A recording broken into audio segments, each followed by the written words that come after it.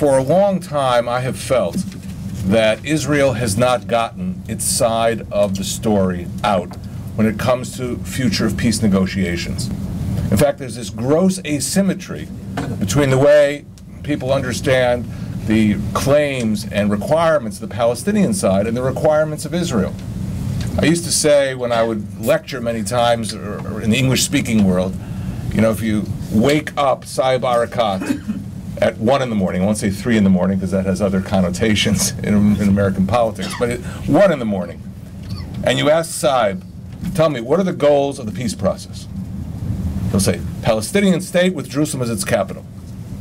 And you wake up most Israeli negotiators at 1 in the morning and ask the same identical question. And the answer you're probably going to get is, and then you might get as an answer, peace, or peace with security, which are all worthy goals.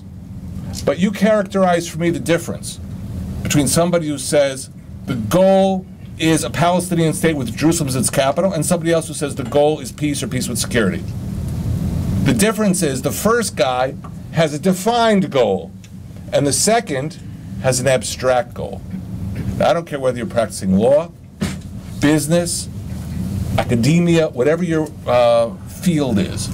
Anybody who has a defined goal in a negotiation wins.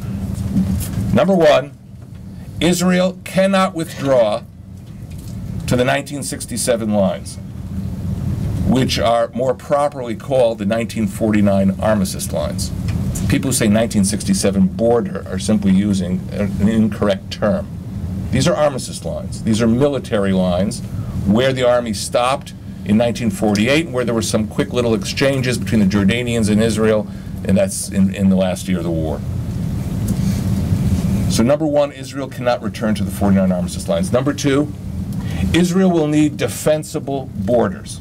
We don't have a map here. We don't tell you where the lines will be drawn for defensible borders. That'll be in negotiations. But Israel has a concept of defensible borders. It's had one since the time of Yitzhak Rabin and Yigal Allon, and that's amplified in the book. And the requirement of defensible borders also includes something that 99% of observers in the Middle East do not know, that Israel cannot concede control over a unified airspace over the West Bank, that it is impossible to provide for the air defense of Israel if Israel simply says, we're out of the airspace.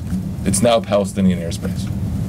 The man who writes about this in this book, his name is General Udi Dekel. Udi Dekel was chief negotiator for Tzipi Livni under the previous Olmert government. He's a brigadier general in the Israeli Air Force. He's now in reserves.